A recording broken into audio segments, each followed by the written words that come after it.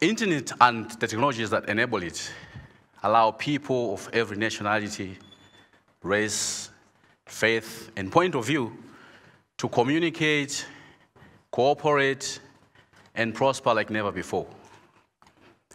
An African company today can do business anywhere in the world with the internet connection, supporting countless jobs and opportunities for the African people.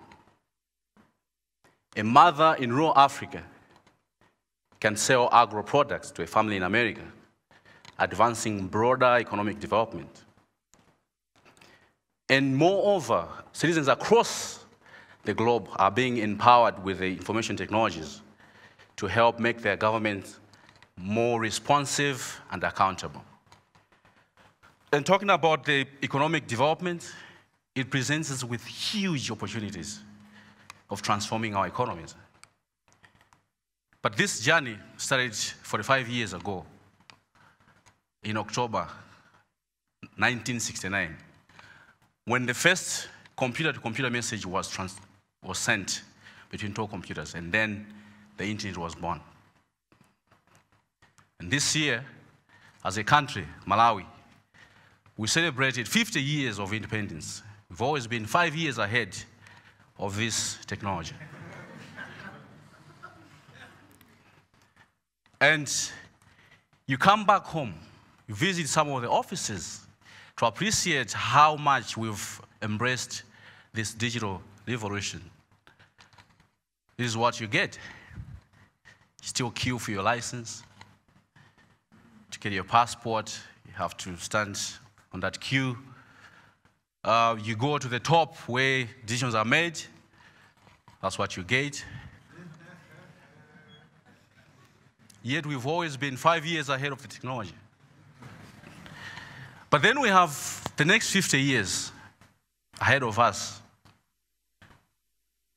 What if we had a platform where citizens across the country would be able to interface with their government, would be able to interface with various governmental departments, get information, send information using the technologies that we are here today appreciating?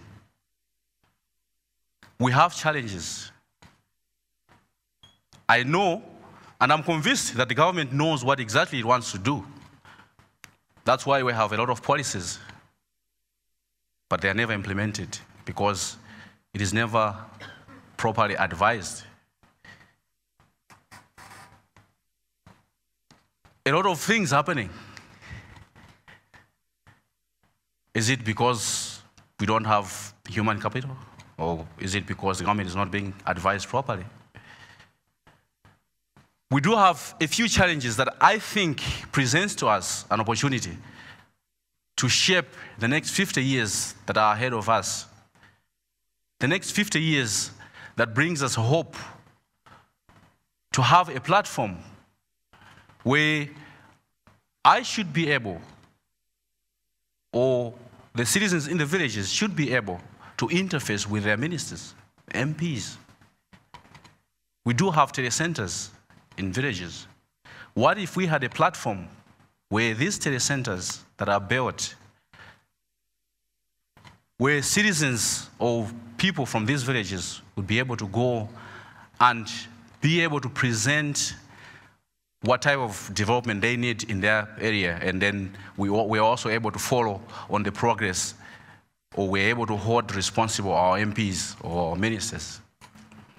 I believe that all of these ideas we're sharing today can help us have a better Malawi in the next 50 years. I believe that if we embrace the homegrown technologies that we've seen and witnessed already today, presents us with an opportunity that we can transform our country.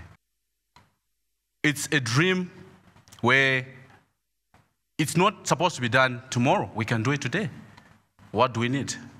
We have everything. We've seen presentations from colleges. We've seen a lot of innovations that are happening in our country. We can do it now, not tomorrow. Thank you so much.